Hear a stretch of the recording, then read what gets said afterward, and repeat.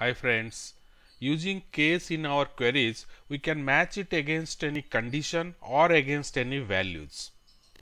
We are inside our MySQL workbench. So, we will start with our database my tutorial. Inside this sample student table is there with around 35 rows of student details. Each row has got one class where each record student is belong to one class 1, 2, 3, 4 like that. Now, we will assign flows to these classes. So, we will say select ID, name, class, mark, gender. Now, we will use one more column which will by case. Now, we are using the column class. Now, we will say when this is equal to say 4, then we will say it is first floor. Second condition checking when these are we are matching against the value. So, you can say this class value is equal to 5, then give it second floor. This second floor and all are strings we are assigning. Fine. Again, when this is, let's say 3, then third floor. So, we can continue further. Let's add one more. When class equal to say 2, then again we can say this belongs to first floor.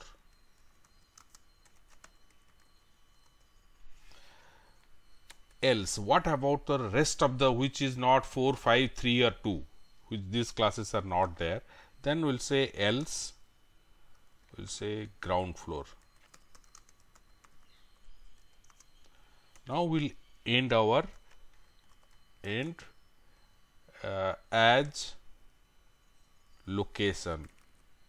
So, this case where this is a one more column, like you can imagine it is a column we are adding, and the column name is location now, and it takes the values like this. Then we will say from student. Let's run this.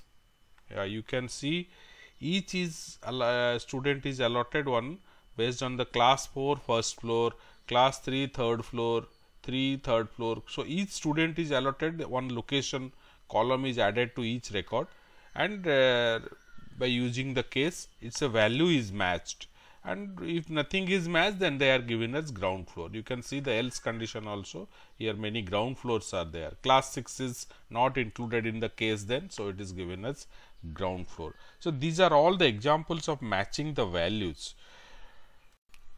We can add order by to this also. So, it will be in a particular order class location. So, we will say order by location. Let's run this. You can see all first floor, then it is second floor, third floor, then all ground floors are listed. Now, we will match against a condition. So, we will start once more with select ID, name, class, mark, gender, comma. Now, we will start the case when what it is mark is greater than equal to 90, then we are assigning grades to each student based on their mark. So, we are comparing with mark value and assigning grade. Now, let us go back. When mark is greater than equal to 80, then B. When mark greater than equal to 70, then value is C. You can further break it if required. Else it is fail. Now, end as okay, end as grade, Now this is from student. Fine. Now let's run this. Where, yeah, you can see based on their marks, mark is 75, C grade, 85, B grade, anything not less than 70 is marked as fail. So B, there is no A grade. Okay, you can see it is 94 and it is A grade. So based on this, like this, you can assign grades to this. There is a important things to remember here. You see, once when one condition is matched, then subsequently conditions are not checked. So that has a implication, because say we are here, we are always starting from the top and coming down. Now let's say I will just copy this code and paste it before greater than or 70. I am checking it first, and then going for, say, we'll say it next line, will press it. And if I changing the reverse, there will be one issue. The reason is, once a when condition is checked, rest of the conditions are not checked. So anything, say I am putting 95, in the first condition it is also greater than 70 and it is also greater than 90. So it will be having a grade of C and also having a grade of A. So it will assign a wrong grade of C. So we have to take care that the first condition which is likely to be satisfied should be kept at the top. Let's run this and check what mistake we are getting here. You see, this is higher mark will go, all are given C grade, because 85 is also greater than C. If you see, as per our condition, 85 should be in the B grade, because the first it is checked that 85 is more than 70, that is why it is assigned C grade and gone to the next row. So that is why we have to judiciously check the first the higher grade, then come to lower grade. So we will just correct it for our references. We will put it here, then we will put the B grade here, then C grade. Fine. So we'll this way we'll run this. In our grade calculation query, now we'll use between. So let's start with again, select ID, then name, class, mark, gender. Now we'll come to case when mark between 90 and 100, then grade is A. We'll take it to next line. Yeah, so now this will copy, paste it here. Now we'll say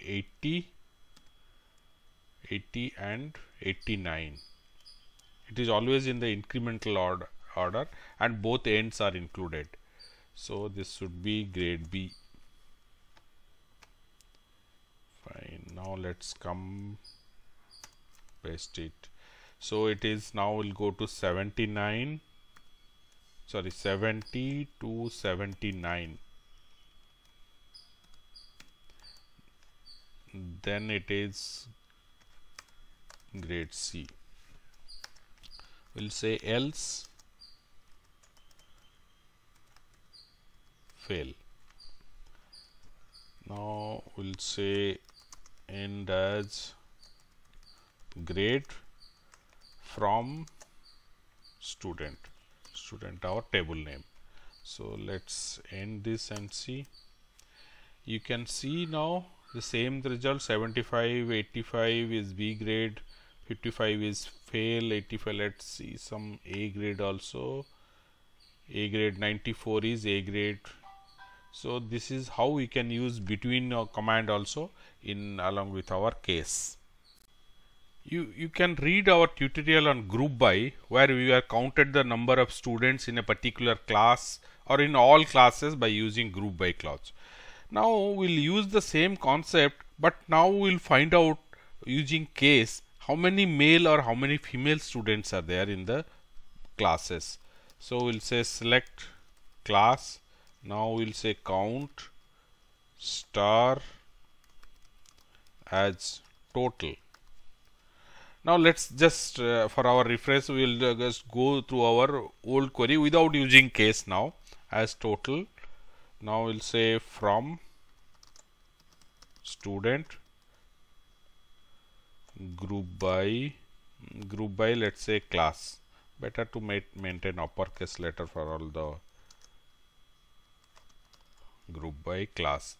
Now this query will return all the number of students. This you can read more about this also in our group by video tutorial. So fine, this is gives me against each class how many records are there, so how many students are there, this list. Now we'll use case along with this to break it up, how many male are there, how many female are there. So let me give a comma here. Now I will say some case when gender equal to let's say male, then 1 else 0. Now we'll end it here as male. So this is the string part. Now I'll same thing, I'll just copy this, some case when gender is equal to female, then 1 and else 0, end as we'll say female.